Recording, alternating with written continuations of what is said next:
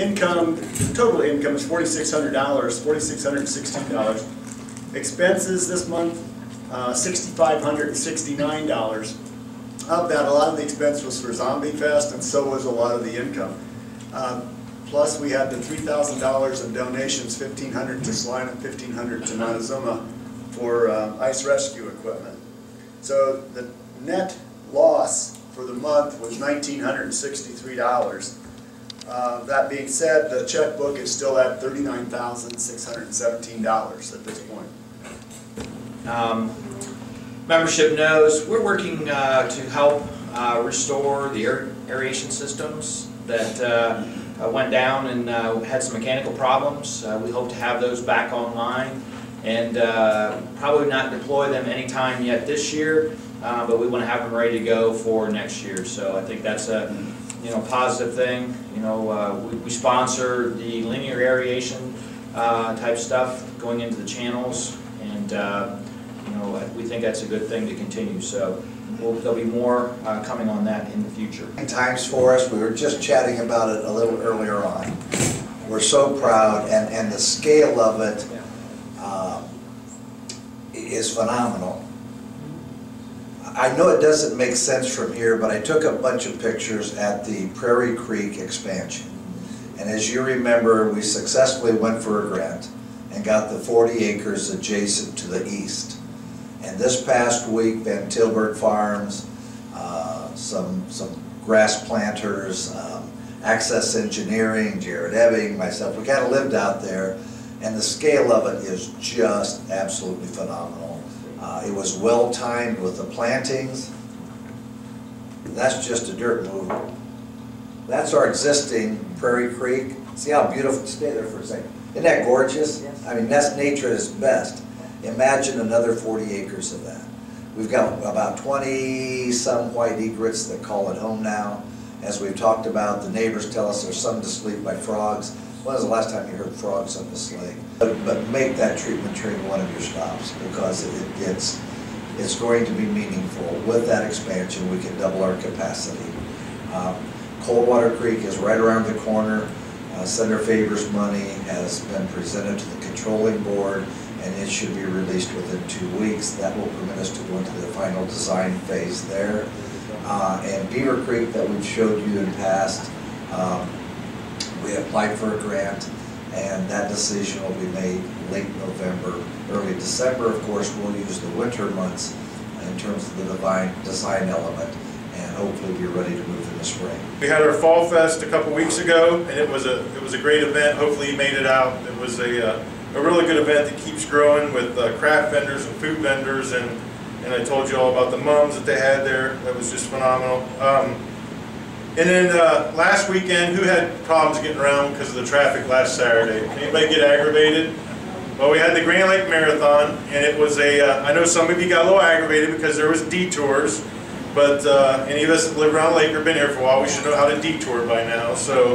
But it was a great event. There was over 1,800 people here. A lot of locals, but a lot of people from out of town. See, the buoys are gone. We pulled the buoys out for the year. It's that time of year, especially today, we can tell that. So if you do have an adopted buoy, which many of you have for your area, go ahead and get it pulled out. If you need a new buoy, chain, weight, whatever, just get a hold of us at the park office. We'll get you taken care of. So we are going to be doing some improvements to the park again. We're going to continue to do the improvements. That's our reoccurring theme, is incremental improvements. And so to the east of the park office, you've got the St. Mary's Boat Club where all the sailboats are. And if you go a little bit further east, there's a second launch ramp there, and we call that the Fry's area. But we're going to be expanding that parking lot and redoing the existing parking lot because that parking lot is typically, on a good weekend, it's to capacity.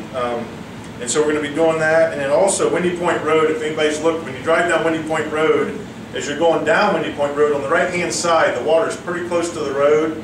And we decided it was time to add some riprap to that, get that berm reestablished. So we'll be doing that.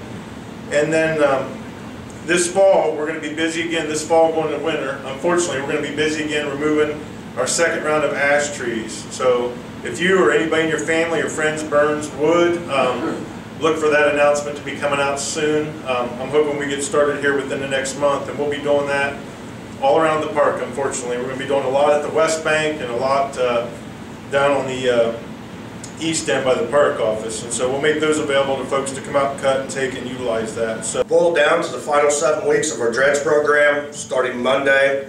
Our dredges will be running up until the Friday before Thanksgiving, kind of depending on weather and what we get in on that. So, you know, our goal right now is to run up to Thanksgiving. If we find out that we're going to have 70-degree weather like we've had some years in the past, then we might leave a dredge out, or 2 dredges, maybe not all of them, because I got a lot of guys that go hunting there right after Thanksgiving. So we need to get them in, get them winterized, and get them put away for the winter, just so we don't have damage done to those dredges. So Pump a Little Dredge is over at Southmore Shores. It's been digging over there for about a week, a little better than a week.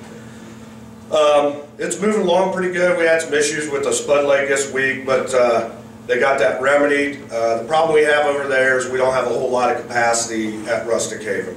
So we're going to try to get that bay done with what capacity that we got. We are working with the landowner over there right now for a leased property that we should know sometime this winter if we're going to be able to seize that. And then we'll develop another site. If we don't get the lagoon done, that'll be the first job that we take the Pump a Little Dredge into next year, and then move over to the channels. The channels are all terrible. They all need dredge too. So Brutus, it's pumping over at the Little Chick. Fantastic year up to this point with Brutus. He's at about 114,000 cubic yards as of Thursday. The captain, Mike Wilson, which actually operates this dredge, I told him if he could break Brutus's record from last year, which was 157,233, that I would entertain the idea of allowing him to switch the name of the dredge, which he's a Michigan fan. Oh. I lied to him. But anything to motivate him, okay?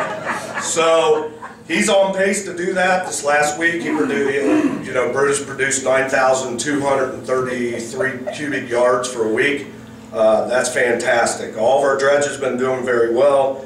The Hodak dredge, which is down here at Riley Bay West, it's kind of touch and go on that. We'll find good material. We'll get into the material. It's about a foot thick, which you're not real productive by taking a foot of material out. But I committed to it 3 years ago that we'd be in there and get the thing done. So right now we're running the shorelines, getting that all opened up.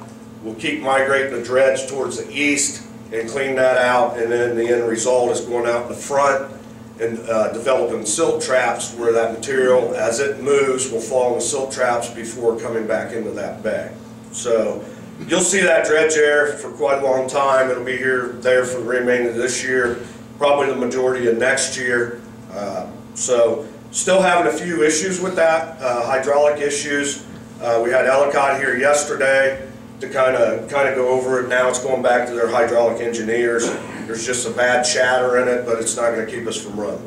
We're going to continue running, so Ellicott will get that figured out. So all in all, I'm very, very happy with the dredge production this year. We lost out on the Eagle dredge that ran last year, and it produced about 117,000 cubic yards. Tough to make that up. Very, very tough to make that up.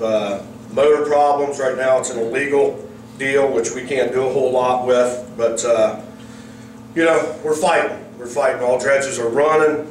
With 7 weeks left, if we could produce mud like we have the last couple of weeks of 15,000 cubic yards a week, you're looking at an additional 103,000 cubic yards for the year, which we're at 171,437 right now.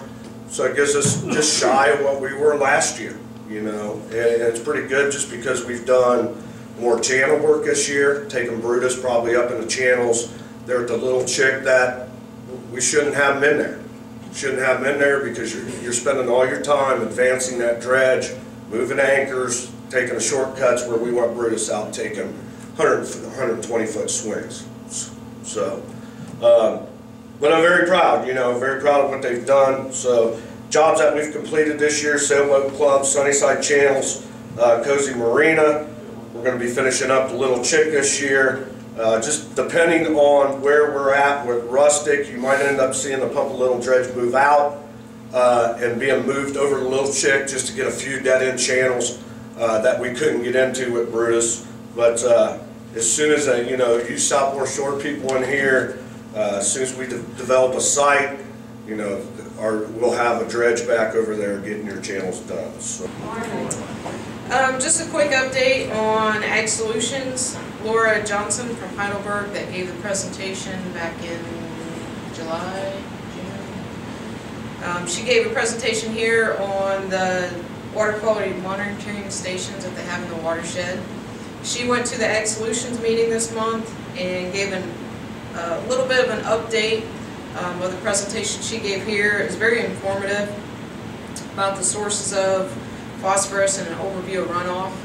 Obviously that monitoring is going to continue moving forward, and as that moves forward we'll be able to collect more data off that. That makes a little bit more sense. But